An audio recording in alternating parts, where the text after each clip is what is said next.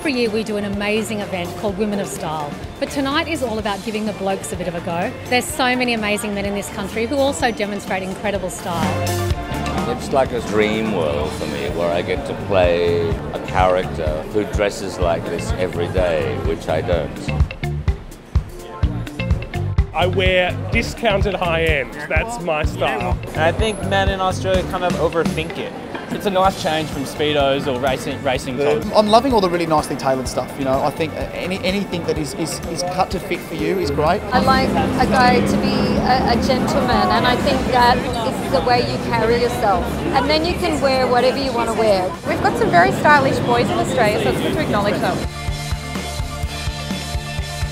I'd like to thank the Hilton for hosting us here at the very beautiful Marble Bar, and to all of our contributing partners, Pommery, Shottersbrook Wines, the Glenlivet and Endeavour Vintage Beer. And of course, I'd like to offer sincere thanks to Matthew Kieran and Chantel Scarr from Hugo Boss for partnering with us. If anyone knows about style, it has to be the Managing Director of Hugo Boss, right?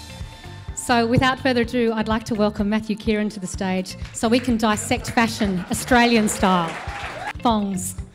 Thongs, yes, I must say I like a bit of a thong. White socks with a business suit, definitely no good. I think that overall Australians have certainly improved in the last few years. I'm Eastern European.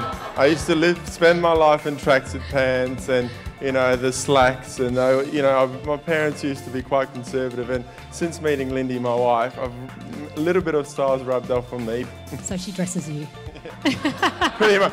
She's in New York at the moment, so she can dress me, but luckily Gemma and the other guys from InStyle helped me out tonight, so well, you look pretty sharp. I'm sorted.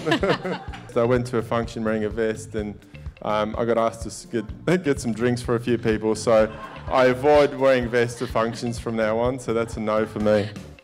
Tropical prints if you don't have a beer belly. And so Cameron, shoes with no socks and rolling your pants up?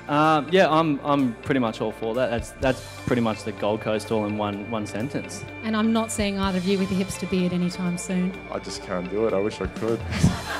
Follically challenged. Well, thank you all so much for celebrating with us tonight. So please have a few drinks, enjoy yourself, and enjoy the evening. Thank you so much.